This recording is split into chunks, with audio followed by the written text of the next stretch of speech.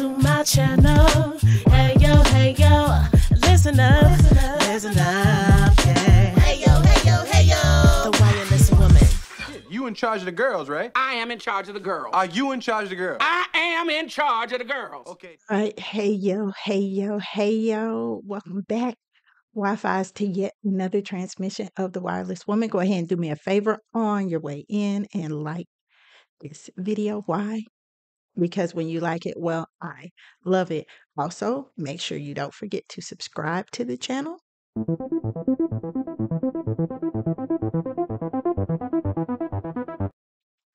And click the notification bell for notifications of when I upload new episodes and when I go live. Wireless Wednesdays is a thing, you guys. I finally created an accountability system for myself by booking guests every Wednesday. It kind of ensures that I will actually be here. So next Wednesday, we are going to have Kira Master Key Lewis on the show. That should be really great. We're going to be talking about being creatives in Charlotte and what the current music industry looks like for women, what it means for us as women to be taking so much ground in the music industry. And so I'm super excited about it. Make sure you click that notification bell so you will be notified. I may also be amending my Wireless Wednesday schedule to add live. So you want to be there for all that. And that can't happen if you don't click that bell. If you could just go ahead and make sure you do that from now on, that would be great. All right. Also, just because I love being unorthodox, go ahead and drop that fire headphones emoji for me in the comments just to start it off, just to give me that energy going into this live, because this is going to be one of my Oracle lives. And I have not done an Oracle live in a minute.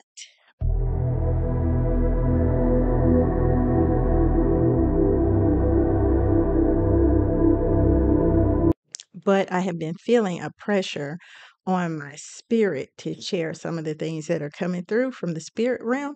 I know not everyone in my following subscribes to the same belief systems, but I believe this message is, if nothing else, worth a listen. So today I'm going to be talking about the current state of Black women. As with all prophecy, prophecy is the yin and yang of biblical scripture. It shows the places where God is working on and perfecting his people, but it also shines and illuminates the light of what the goal of that work is. Because let's be honest, we are imperfect people.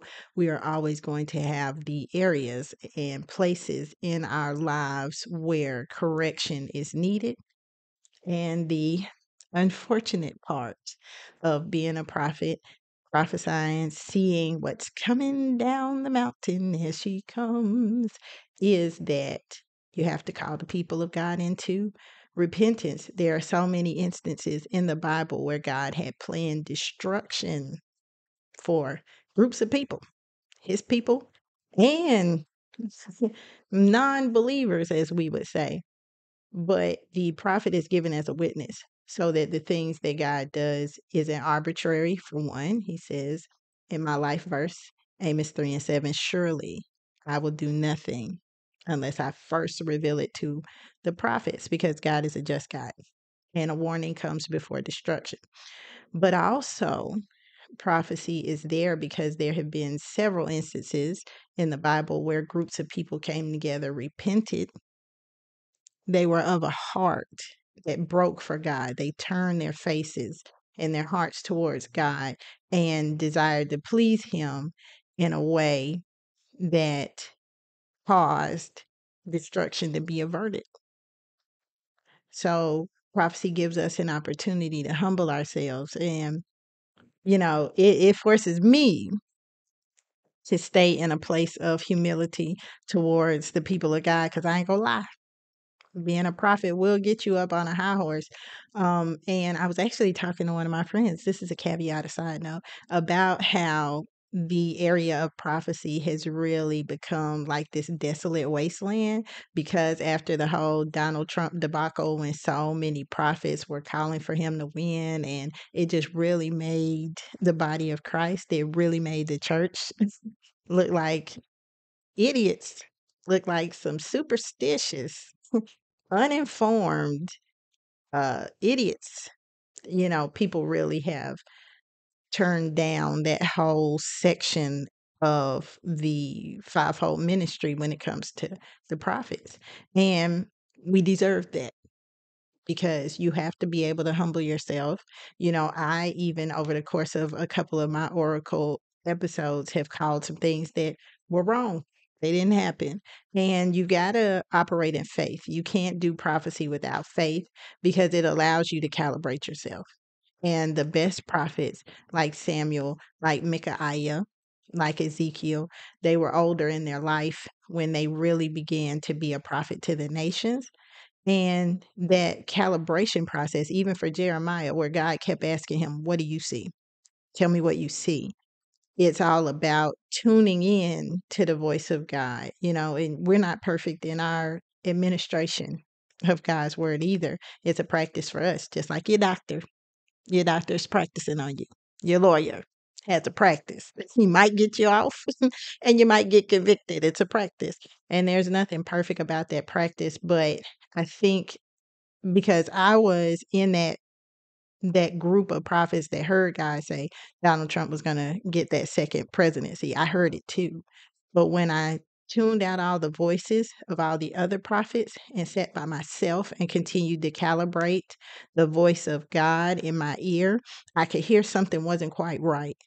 And when I stepped back from needing to be right, when I stepped back from a lot of other prophets who were actually telling me at that time that I was wrong, I was off, that Joe Biden wasn't going to win the presidency, that when I silenced all those other voices, I could hear it. It was just a still small voice saying, don't pay attention to everything you've heard.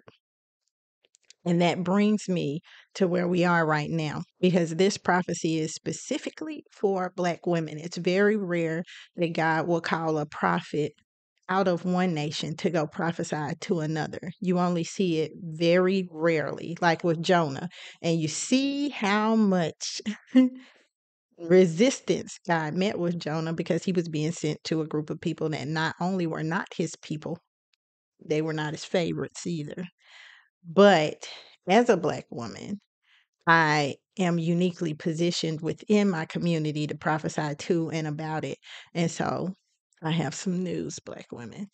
The dark side of the moon is that we as Black women are going to continue to see a lot of weaponization of other communities of women against us. We're going to see the amount of Black woman hatred continue to rise. The very, very dark side of this prophecy is that, much like with any group of people that God chooses to put his grace upon, we're going to continue to see a lot more persecution towards Black women. This collective speaking, talking down, punching down on Black women is setting the stage for Black women to be persecuted on a large scale. The most politically effective totalitarian systems have gotten people to give up their own freedom in order to vent their resentment or hatred at other people. Whenever you start to see that type of propaganda against a group of people, that's exactly what's getting ready to come on. You don't get to a point where you get the Holocaust in Germany with the Jews without people first disparaging them as a group of people, seeing them as a burden to the nation, seeing their culture as being divergent, and being able to villainize them as a people. And here's the thing, the Bible gives us a lot of blueprints for understanding the ways of God. And that's why you'll find that pretty much any scholar will tell you that even if you're not a religious person, the Bible is a great book for reasoning, developing critical thinking in people, and you'll see a lot of theology classes in universities that are secular, simply because reading the Bible is a great way to develop the mind and thought patterns that will actually create victorious living in your life. Doesn't matter. There are lots of religious texts that can be used and compared, because the Bible doesn't actually dispel other religious sects. The Bible will actually tell you that Islam and Muslim people are a blessed people of God, that they also are a part of the seed of Abraham, and that God, even though he made a distinction between those two groups of people, he did not curse them people. Go ahead and fight with some Muslims if you want to. That's why the Middle East look like it does, because nobody's getting ready to win that. God put his favor on both. And it's so often that Christians are so black and white, they don't understand that God is going to call his kingdom out of every nation, every tribe, and every tongue. Okay? You don't have the patent on Jesus just because you're a Christian. But with that being said, Black women, you are being called out, as you can see in the Bible so often with other groups. Like when Jesus was born, Herod sent emissaries through the areas where they believed this child would be born to kill every child who was under the age of 2. You see the same thing with Pharaoh in Egypt when around the time that Moses was born. So this practice of persecuting groups of people doesn't just start in modern history. We've seen it be spelled out in these biblical texts. I know for a fact Black women can feel it. Like something is different. Something has changed in the atmosphere. I put on my Facebook the other day, I said, Black women, you're not hard to love, and you are not unworthy of love. And I just felt in my spirit in that moment that I had to just say it. I just had to put that out in the atmosphere, because words are so powerful. They're so important. That's why we're seeing, this type of hate, this type of disparaging comments about Black women. You can even just make a post, and for some odd reason, like people get all down in your comments with like a whole bunch of nonsense. I'm actually going to do a podcast and pull up all of the accounts and profiles of people that say disparaging things in my comments, because it never fails. Every single time, like they'll make a comment, they're like, no one ever accused her of being intelligent. And then I'll go to their profile, and it's always someone who has 0 likes, 0 posts, 0 pictures, trolls, literal anonymous trolls that just make accounts for the purpose of using their words to disparage, discourage, and hurt and harm women. Like they'll be in spaces where it's like, why are you even here? Like, why are you even here? But they'll come right up in there pouring salt all in the game, just spewing bitterness and saying stuff that really actually like has nothing to do with what you're talking about. But my point in what I'm saying is the power of those words, because you feel it, like something gets right in here. It's like what I was talking about in the episode with my daughter. It's like a man pulling a dick out on you. It gets your attention. It throws you off in your spirit, and that's all they want to do, is just disrupt the energy. And we're seeing that a lot because they haven't been released yet to physically harm us. But when you see instances like the Charlotte woman, and I want to say her name because if it was police brutality, if it had not been a Black man that took her life, we would have been protesting in the streets. So Shanquella Robinson, when we look at women like this who have been taken from their families, we see so much Black femicide right now, men who are taking Black women out, Black women who are disappearing and not returning home.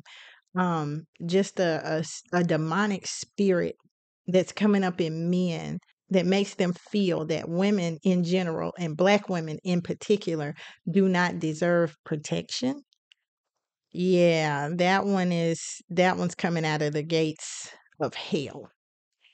And this is a unique opportunity for Black women because we have the ability now to actually identify men who mean us harm.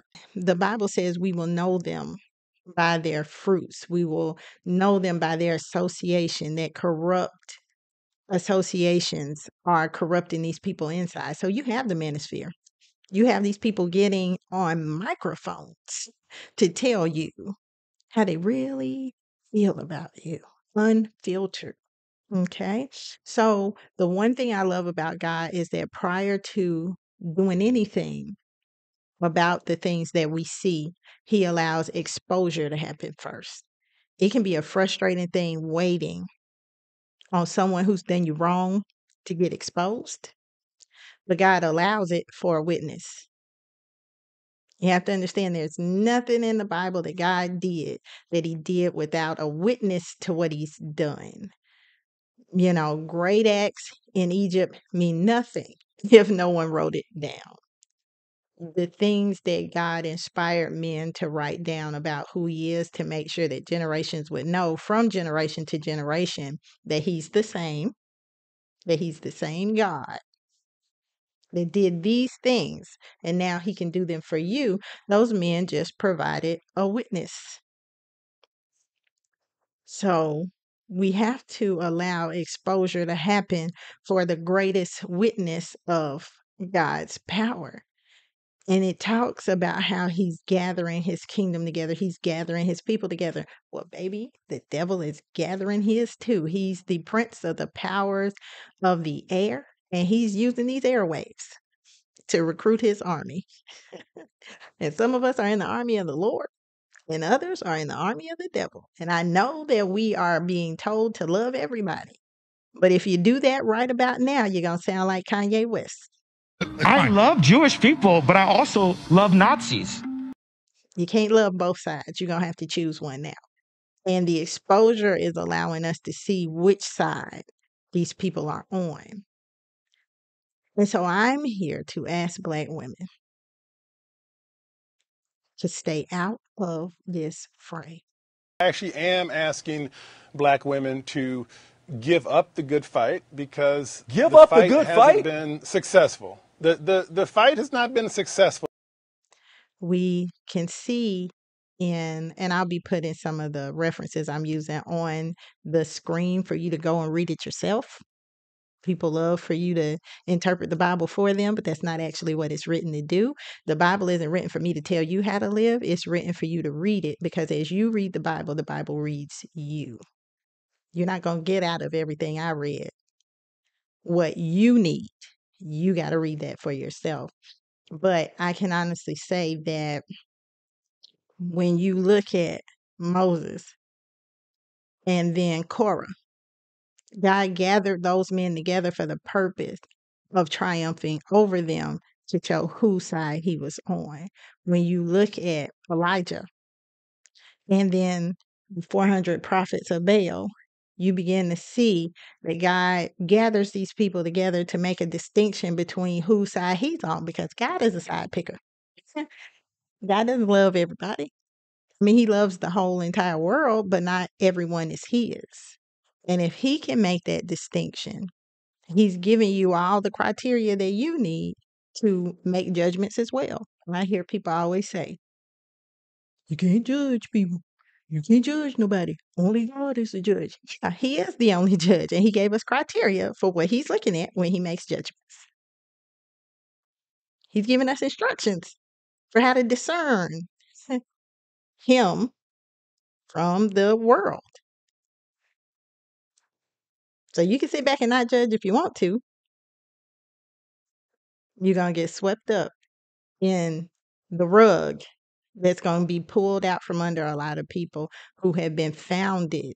Their thought processes have not been founded and rooted in what God is saying about who he is. Because this ain't actually got anything to do with you and who your favorite podcaster is and who your favorite artist is. This has to do with him and who he said he was. It has to do with God revealing his character in the earth, which means that God will side with the underdog.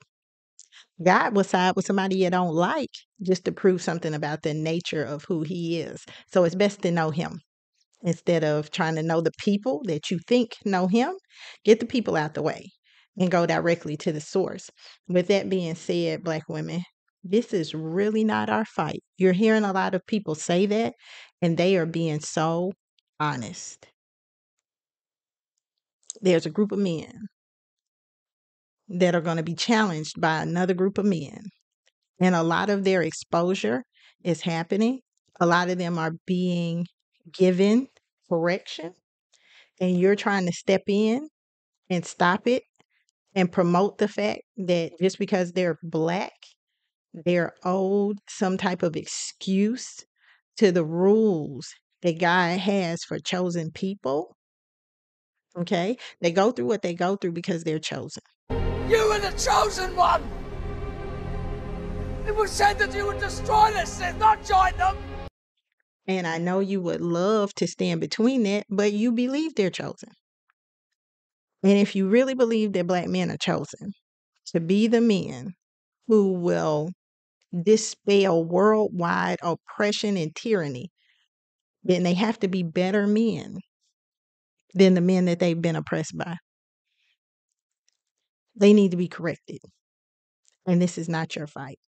What Black women get to have in this time is anonymity. If you look at men like Kanye West, if you look at men like Nick Cannon, if you look at the Black men who are really making a fussy buzz right now, Kyrie Irving, all these people, this is the first time in a long time that those people have actually not been talking about Black women.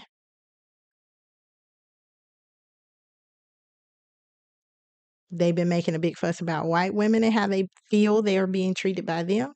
They've been having a big fuss about the Jays and other white cultures and feeling like they're being ostracized from being able to participate in capitalism fairly and have access to the women that they want. Baby, let them reveal themselves and let them get whatever is coming to them. Gotcha. Gotcha.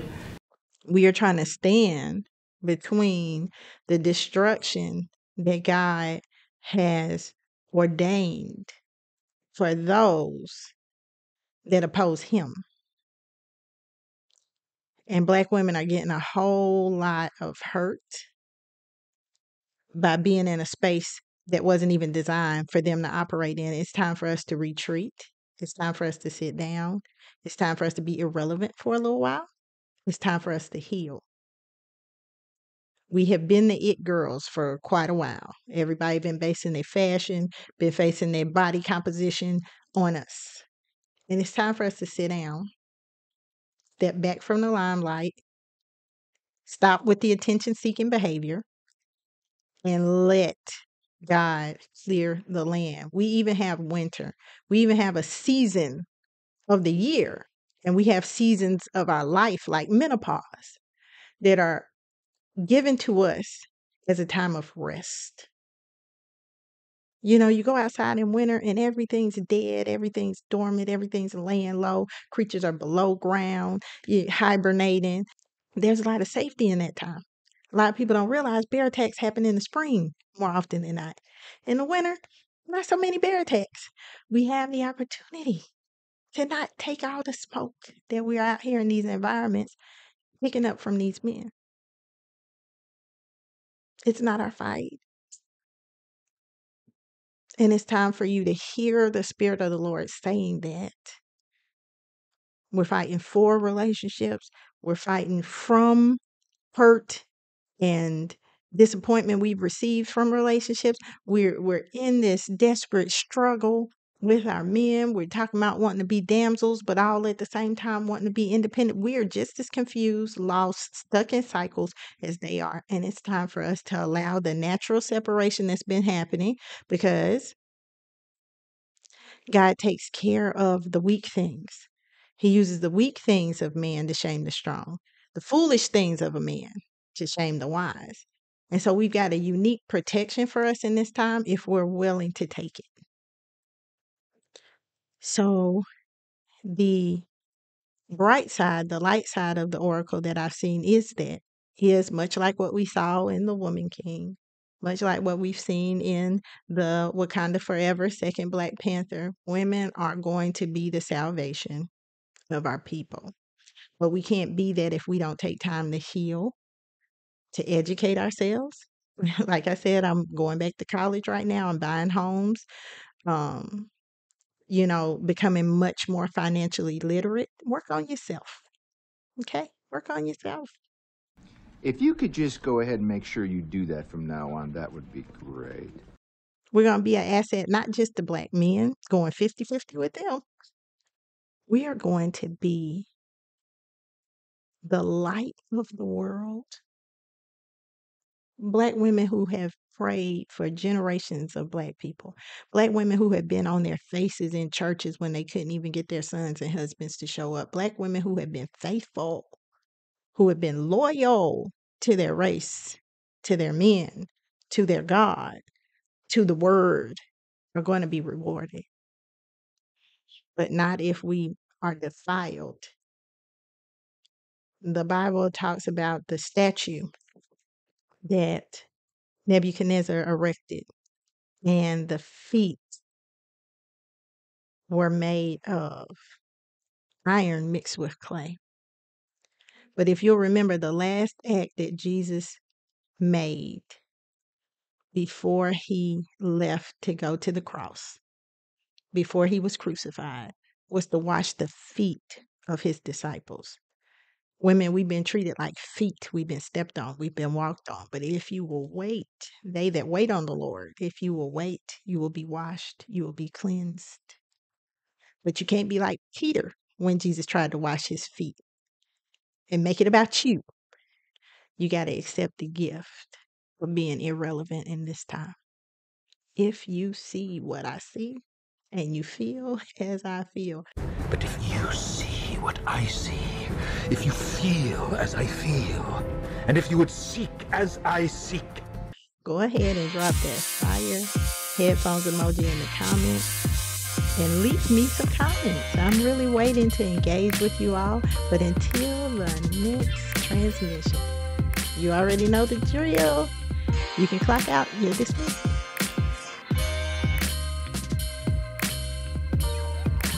It is always us versus them.